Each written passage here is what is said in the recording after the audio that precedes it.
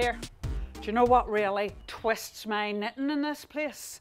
We're all meant to be getting excited because we're finally piping natural gas over to the west of Northern Ireland. Happy days, this is, we're getting gas into the west. Meantime, the UK government is banning gas boilers in new homes from 2025, and in fact they're phasing gas out everywhere. We're just getting it in and everybody else has realised they have to get rid of it.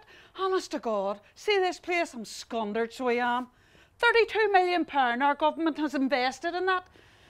Aye, our government spending our money on a heating scheme. There's a familiar story. Honest to God, see this place? You couldn't make this stuff up.